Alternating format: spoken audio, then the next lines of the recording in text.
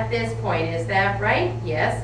What occurred next, Susan, if you recall? I was just laying there and I kept trying to talk to him and asking him to let me go and not to hurt me and just talking, and he wouldn't let me up.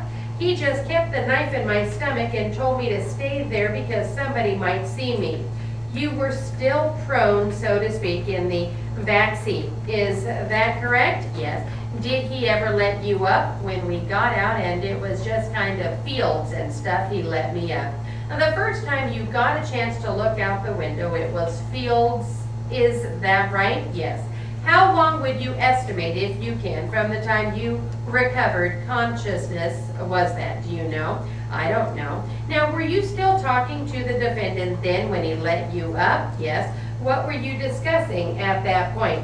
I was just babbling. Once I got hysterical, and then he pushed the knife tighter, so I thought he would probably kill me then. So I just talked and kept asking him what he wanted and why he was doing this. What do you mean, you got hysterical? I started crying, and then he just pushed the knife tighter to me. So I stopped and I kept asking him why he was doing this and what he wanted and what for. You mean he pushed the knife further at your stomach? When I started crying, he did, so I stopped. Where was his hand during this period? He just had the knife in my stomach. So he continued to maintain the knife at that point. Is that it? Yes.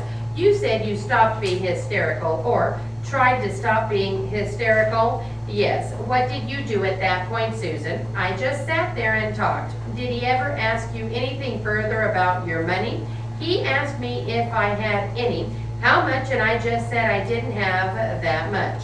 Did he request your money? Yes, he asked me for it. Did you give it to him? Yes. Where was the knife when you gave him the money? In my stomach. Why did you give him the money, Susan? Because I thought he would probably kill me if I didn't. Now, the car was still moving. You were still driving at this point, Susan? Yes. What occurred after that? He drove into, it was like gravel, and there was rubber things to stop people from going through, and he just ran over them. And it was an apartment that was under construction. Some kind of construction site then? Yes. And did he stop the car? He pulled into one of the carports. He backed into it. Was this location where you were, was that hidden from view of the road? Yes. And what did he say, if anything, or do at that point? At first, he just pulled in, and he just stopped and sat there, and I kept asking him what he wanted, and he just sat there, and then he told me he hadn't had a woman in 5 years, and he wanted to make love to me, and I kept asking him, you know, if he didn't have a girlfriend or something, how would he feel if this happened to her? And I told him that I had a boyfriend, and I begged him not to do it. What did he say, if anything? He said it was one way or the other, dead or alive. Dead or alive? Yes. But where was the knife when he said that, Susan? It was in my stomach. Now, you were still sitting on the passenger side of the vehicle? Yes. What occurred at that point, Susan?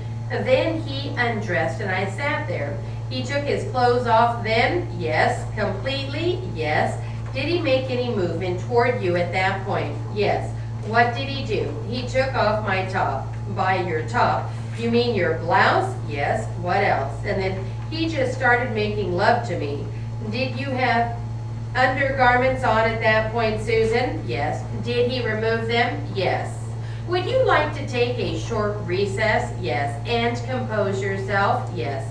We will take a short recess, 5 or 10 minutes. Ladies and gentlemen, please bear in mind that it is your duty not to converse with or suffer yourselves to be addressed by any person on any subject of the trial, or to form or express any opinion thereon until the matter is finally submitted to you. We will take a short recess. The jury, the defendant, his attorney, and the district attorney are all present. Shall we proceed? Susan, at any time throughout this period, did the defendant give you any name? Did he give you his name? He said his name was Eddie. When did he do that? At the very beginning when I introduced myself, and he said his name was Eddie. 180, 4 voice, 5 minutes. Starts with question by plaintiff's attorney.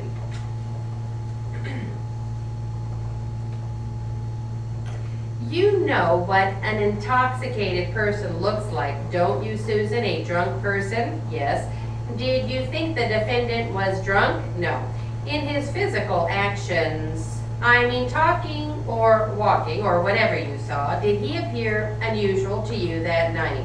Just nervous. Now, that phone conversation that you had at work on the 18th, was anyone else in the office at that time? Yes, my boss, Mr. Van White. Now, Mr. Van White, where was he when you received that phone call? He was standing in my office, and I pointed to the phone and gestured that it was him. He went up and picked up the other phone. So he listened in on the same conversation? Yes. Did the defendant tell you where he was calling from? From jail. Did he mention anything else in the conversation, Susan? He just said that he would do anything. He would pay me any amount of money if I would just commit him, and he would be under any care because he didn't want to go to prison anymore. Approximately what time of day was that conversation, Susan? Do you recall? It was around 1 or so. Did you receive any other phone calls? Yes. Approximately what time was that? It was a little after 2. And again, it was the defendant? Yes. Did he give you his name again? Yes. And what did he say this time? He just said the same thing, and he just begged me not to press charges, and he would do anything. He just said he was sick and he didn't know what he was doing. Did you report these conversations to the police? I called Sergeant Hodgkin and I told him to have him stop calling. And then he said that he would call the jailer and not let him have any more phone calls, and that he wanted to talk to me. So I agreed with Sergeant Hodgkin to go down to the jail. Did you go down to the jail? Yes. Now, you say the defendant told you over the phone he wanted to talk to you? Yes. And did you go down to the jail and see Sergeant Hodgkin? Yes. Who was in the room when you saw Sergeant Hodgkin? You mean the defendant was. Anyone else? Who else? Besides yourself, Sergeant Hodgkin, and the defendant. Did you talk to the defendant at this time? Yes. Did you talk about him needing help? Yes. What did you say, Susan? I just told him that I couldn't help him because I was only a witness for the state, but to ask Sergeant Hodgkin that is what he was there for, and maybe they could commit him or something.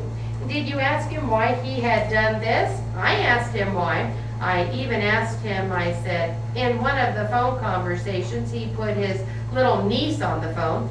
I asked him, I said, how would you feel if somebody did that to your niece? And he didn't say anything. Did he tell you why he had done this to you? No. I asked him why he had been out of jail, what kind of trouble he had been in, and he said, armed robbery and chicks. Chicks? Chicks. Was there anything else said during this conversation? Is that about it? When he was going down the hall, he said, I tricked him. No further questions, Your Honor.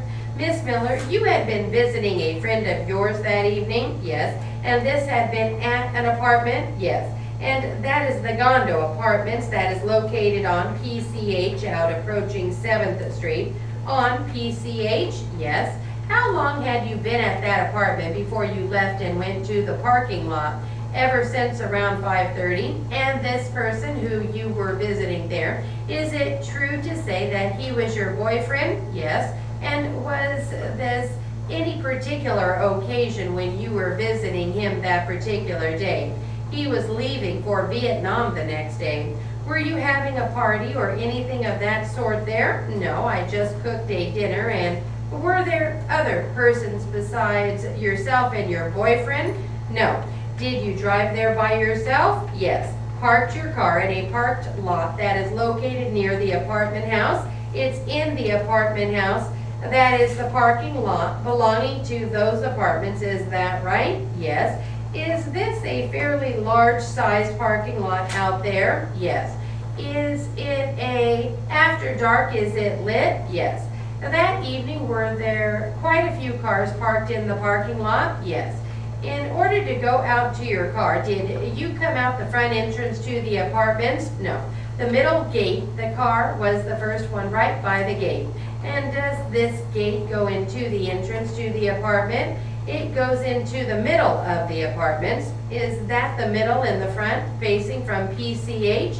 It's the middle of the apartments. It's a circle apartment and walks into the middle. And what is the name of your friend? Bob Ricks. Did he leave for Vietnam the next day? Yes, he did. When you left that evening, is that the last time you saw him? No, I saw him the next day.